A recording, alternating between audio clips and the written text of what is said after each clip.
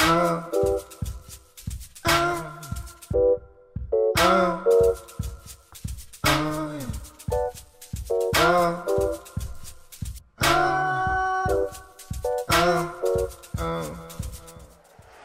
name is Geoff Walcott.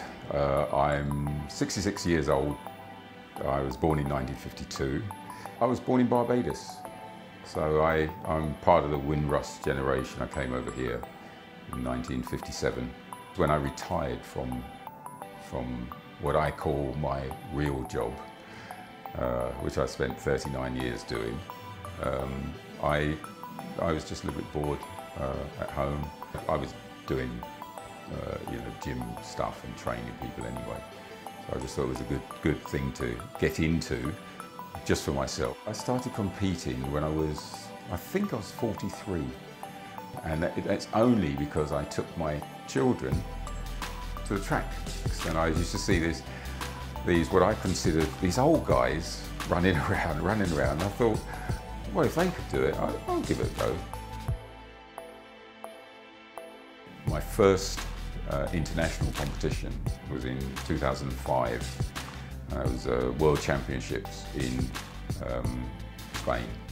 I entered the 100 metres, 200 metres and 400 metres, and I made the final of all of them, and I came fourth in the 400, my first major competition. Everybody kept coming up to me and saying, that's really disappointing. Coming fourth, that's the worst place to finish. And I tell you, it's not.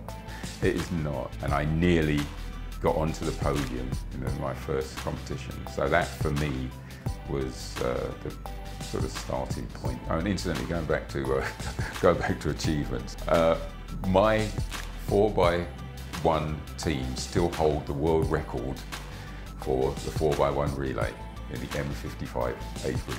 Oh, that's 2008. Yeah, we set that. It hasn't been broken yet. 2008. Look that one up there. Yeah. You're never too old, but it has to be tempered with this realization that the body does slow down, but it doesn't stop. It doesn't stop.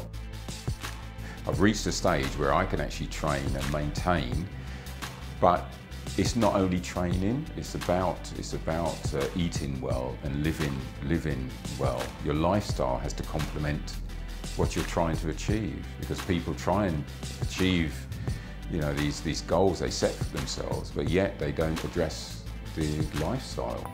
Some people's lifestyle are not conducive to training. You can get away with it when you're young, but you can't when you're older.